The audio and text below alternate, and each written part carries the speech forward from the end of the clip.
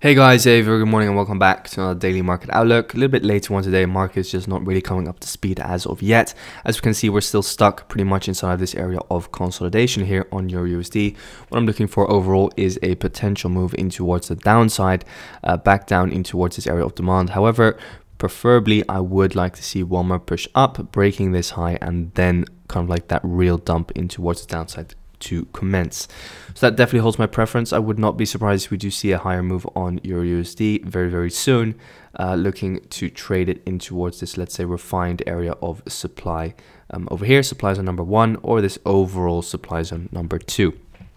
Now, that is preferable, also just because we'll get a better entry, as this then will become your fractal high, which then breaks, and hopefully somewhere over here is your fractal low, and then we can take a nice trade from over here, with the stop loss over here, and then an easy 1 to 3 risk to reward back down in towards this demand zone. If we do start selling off in towards the downside, which is perfectly possible, we'll just have to wait and see what happens once we reach pretty much this overall sell before the buy. Then this area of demand zone number 1, will kind of be our area of interest, and I'll just let it fall, in my personal opinion. Going in towards a 15-minute time frame, what we can see over here is again not that much. We did in fact kind of like break up in towards the highs over here, still respecting these or this low where a lot of liquidity is situated underneath. So let's wait and see, guys, what happens today.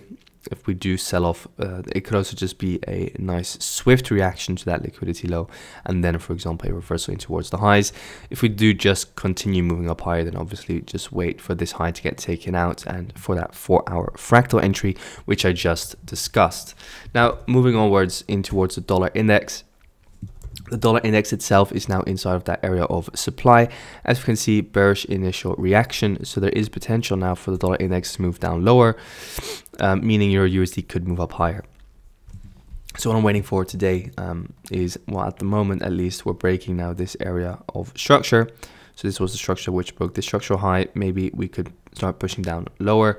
The most interesting or necessary piece of market structure that we need to break is this overall low. If that low breaks, then definitely we're going to be moving down lower.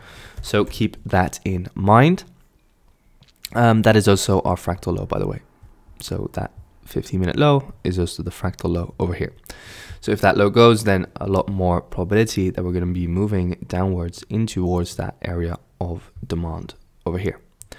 So that is the dollar index for you. Moving onwards in towards AUDUSD.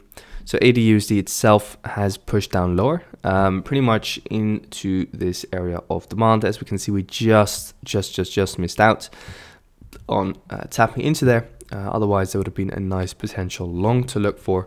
So definitely looking to see if we do indeed tap in towards that demand zone today. Overall, we're now in supply, so this is the overall buy before the sell, the overall order flow.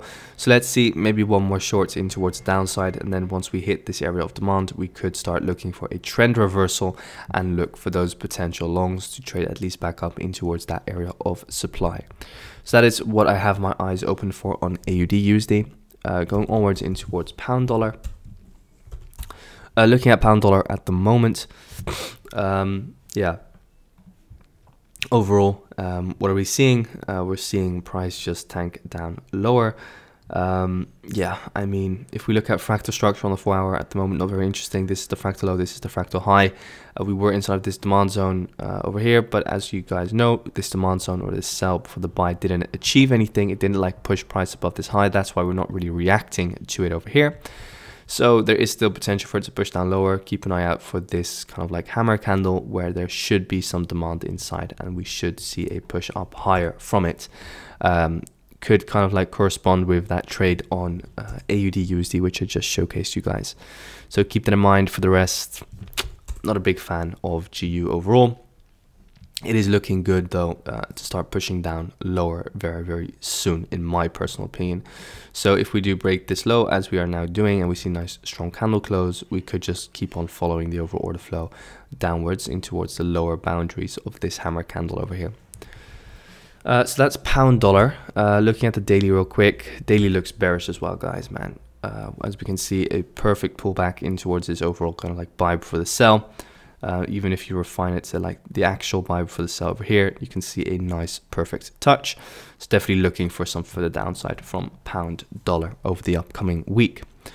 Going in towards Kiwi dollar, so NZDUSD, pretty similar, as we can see, daily supply over here holding and should push price down lower. So definitely looking for a short here on NZDUSD, but as we can see until today, like still just consolidating.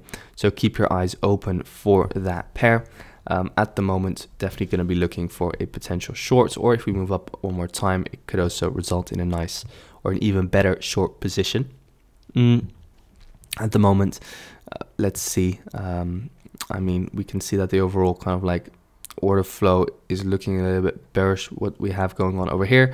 But again, still, like, if it was really that bearish, you would have wanted to see something more like structural. And at the moment, this was a structural low, this was a structural high. So this is now kind of like the bullish range that you're inside. And this is just kind of like becoming squeezing reaction, looking to break up higher very, very soon. So do keep that in mind when looking for shorts. So I might look for a long first to trade it just a little bit higher, maybe target this high one more time. And then once we reach that, then we look for that real high probability short. So keep that in mind on Kiwi dollar, that could be a nice possibility, and kind of trade it up higher in towards that refined area of supply up above over here, and then get a nicer shorting opportunity. So that is Kiwi dollar. Going onwards in towards our last pair, which is gold.